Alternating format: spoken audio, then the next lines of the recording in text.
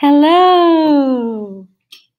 Welcome to your third video for Foundations and Formations of Government. Today we want to talk about some constitutions. So when you think about the Constitution, most of the time you think of the Constitution, the American Constitution.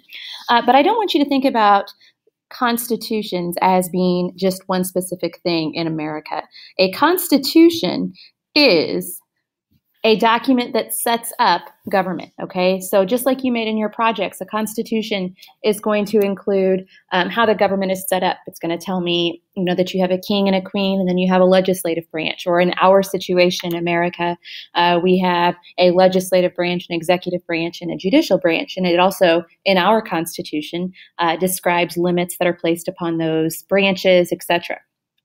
So a constitution in general is just basically going to be a document that lines out how the government's set up.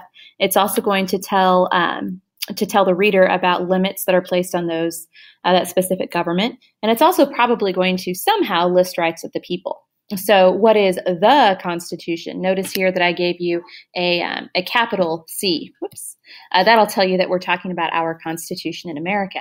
So our Constitution today actually includes three different sections. We have the first section, which is the preamble, and that starts off with "we the people," and it tells the story of why we're creating our Constitution.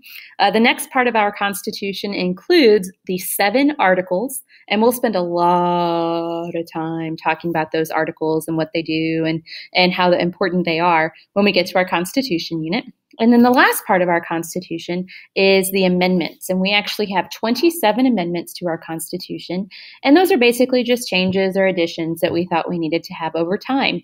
The most important of those amendments are the first 10, and those are the Bill of Rights. And again, we'll spend a lot of time talking about that as we get to the Constitution unit. So point 3 here, constitutional governments versus governments with a constitution. That kind of sounds like the same thing, right?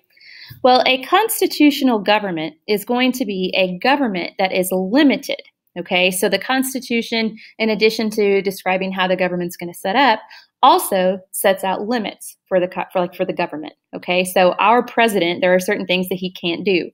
There are certain things that the legislative branch can't do and the judicial branch. And we have checks and balances and separation of powers and all that great stuff, okay? So we are a constitutional government.